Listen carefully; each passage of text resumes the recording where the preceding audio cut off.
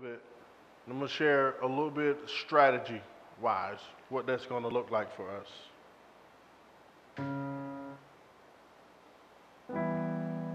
Strategy-wise, just a little bit. Just hear me. So I want to share some vision, some strategy with us. First and foremost, I feel like if we're going to do anything that's centered on Jesus first, there has to be the spiritual revolution first. We can do all the natural stuff that we want to. We can start all the natural movements. We can start ministries. We can do all this kind of stuff. But if we don't have a spiritual encounter with God, I mean, you've talked about this before.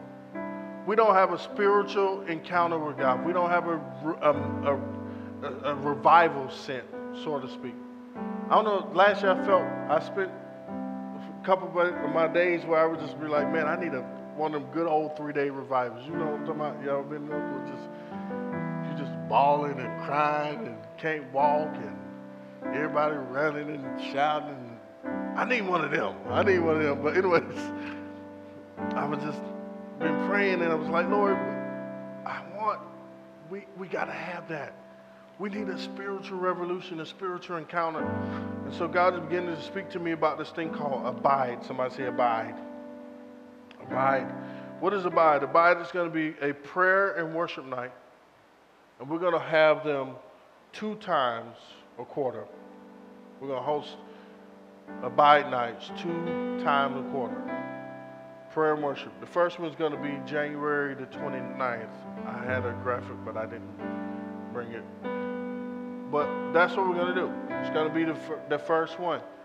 It's going to be a dynamic night. We're going to have a full band up in the house. We're going to invite people from the community. It's going to be a night. We're going in. Somebody said we're going in. It's not going to be this, I love, we have structure. We got all these things that are going on. But I know what God's saying. So we're going to do a prayer and worship nights that will happen twice quarterly. It means next year we're going to do 8 of these. This year, 8 of these. And I'm excited about that. So there's a spiritual connotation. We have to have a spiritual revolution. We got to have revival. And we're taking the hinges off of the room for this. I'm excited for what God's going to do. I'm excited for the first one. We'll be talking and sharing about that more this week. Next thing is this. We got, we named our outreach ministry Reach, which is very, creative. But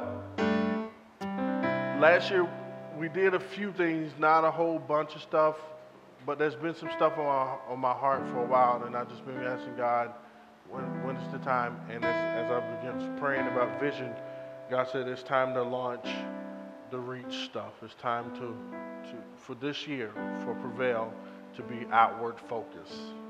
Amen? And so I'm excited because under Reach Ministry, we're going to be launching a few different things. First of all is this, the Prevail Center. Now this is kind of really the idea of how this church started, because what I wanted for us to do was plant Prevail centers in communities that were resource centers that also held where church services were held. This is our church planting model, right? So as we go out and plant other churches, these churches will not just be a church building, it'll be a resource center where people can come and get practical community engagement and training. What does that mean? That means people can learn skill sets, they'll learn resume writing courses, they'll have Prevail Center is going to offer all of that skill, how to start a business, practical stuff. We're not going to come here and break open a bunch of scripture and go to know. It's going to be, here's how you get an LLC. We're going to sit down with you and walk you through how to get EIN, so you can start your own business. All these things. Here's how you learn about insurance. This is what you need for business insurance. This is how you cover yourself. All of these things are going to happen. So we're going to be launching the Prevail Center, and we got some stuff on the schedule that we're going to be talking about soon. But get ready for that. I'm excited because that's going to be hosted here.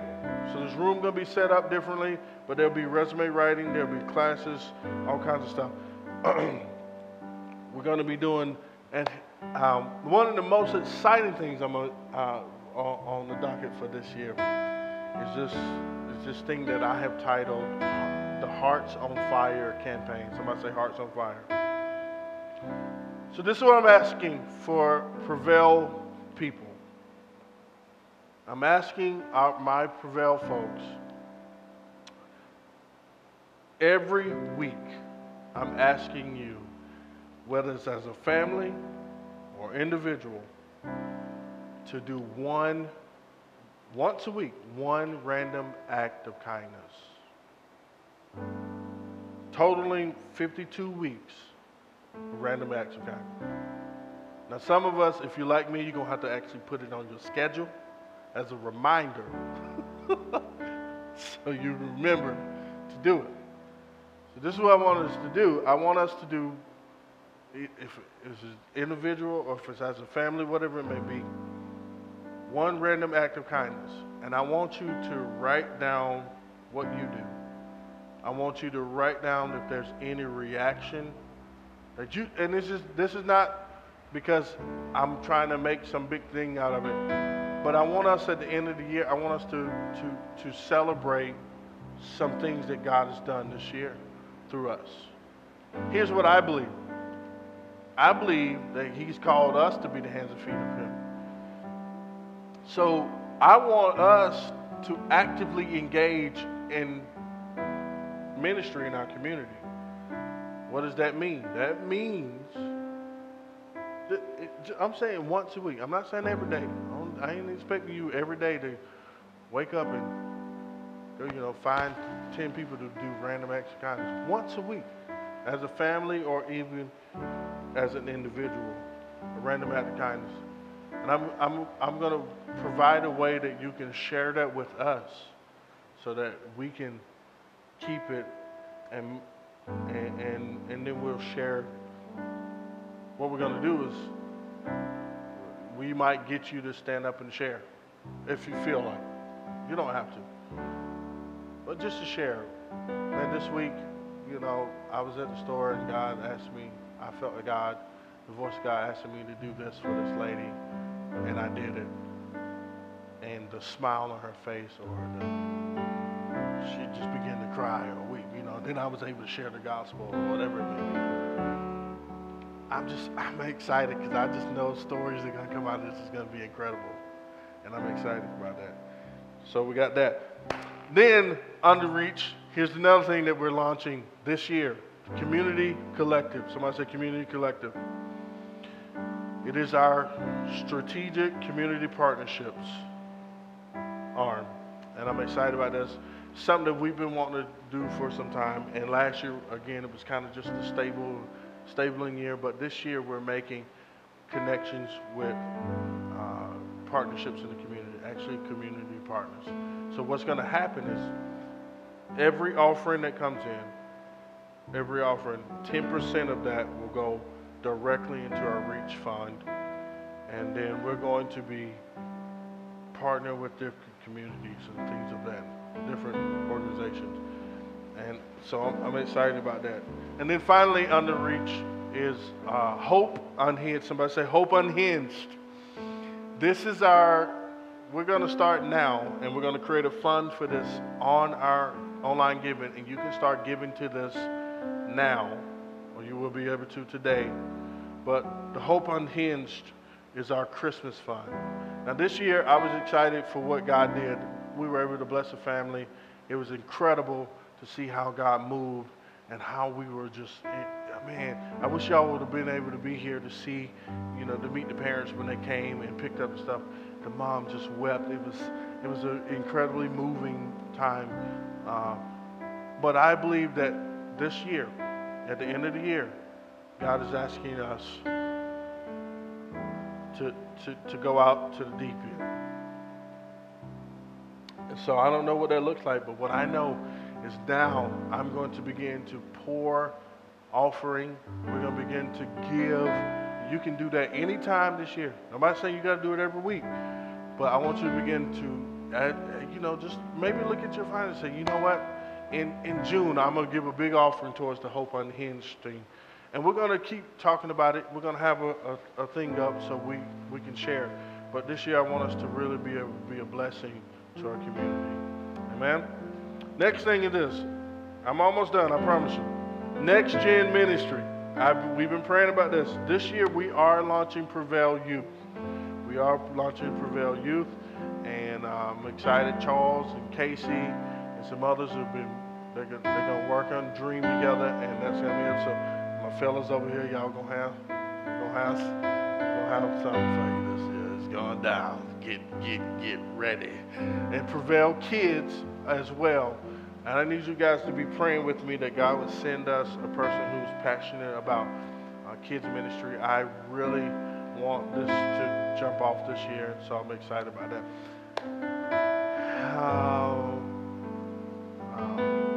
We're not really a church if the church dies with me. Come on, somebody. I want this church to live beyond me. And we can look at today and go, oh, well, how's that going to happen? God, that's how it's going to happen. Next thing is this, Dream Team. We have officially created a process that we'll be sharing with you guys next week of how you can sign up and you can become and gain opportunities to serve. I know some of you have talked to me about wanting to do stuff in the church and stuff like that. And so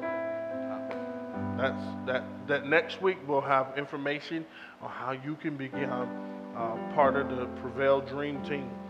Next thing is this, Together Groups. Together Groups. We are going to launch small groups this year. If y'all are like me, as I was writing all this, I was like, Lord, this seems like a whole lot for where we are. And God says, I'm always going to give you vision bigger than where you are. If you can do it, then it ain't me. I said, okay, thank you, Lord. I hear you. So he's always stretching us. But this year we are getting the Together Groups going, and we're excited about that. Under that, it's going to be this thing called Uplift. It's going to be a group in there where we can talk about, share with one another if there are things going on, if we need help, if there's financial help and all that stuff. I believe that the church should come together and we should build each other up. So there's that. And then finally under that is Pioneer. Somebody say Pioneer. Now this is something near and dear to me. It's my baby. It's my leadership development and training stuff. So if you are interested in that, that's going to be open, and it's going to be intense, and it's on purpose. I'm excited about it. So I'll be sharing how you can sign up for that next week. You'll know about that. And then finally, Prevail Worship. Somebody say Prevail Worship. I am believing for God to send us a full band this year. 1. 2, I'm also excited because this year we're going to work to write an original single, at least one, and then we're going to work to write an original EP, and then if God is really pouring out the writing revelation, we're going to put out a full album. We have full gear. We have all the stuff that we need to record, full recording capability, and it really is just us taking a step of faith to do it. So there we have some original songs, but we believe God wants to put that out there. And then finally, there's going to be a bookstore, book exchange, merch store, all that kind of stuff. So we're launching all the Prevail merch. But outside of that, there's going to be a bookstore where we can do book exchange. It's not that you got to buy a book. If there's a book you want to read, I got a whole bunch of books. Ask my wife, and she's like, "Yeah, he does. And he don't read half of them." We talking about me, girl. But if you have some books that you want to read, we're gonna create a bookstore idea here, and then you can check it out and read it and bring it back. Don't bring it back. Borrow it for 8 years and then be like, oh, shoot, that's the book I got from Prevail. So, anyways, that's a lot of things that's exciting, and I'm excited for what God's going to do. And if you are here today, you are getting a t-shirt. Boom. And so, I feel like I just said a lot of words.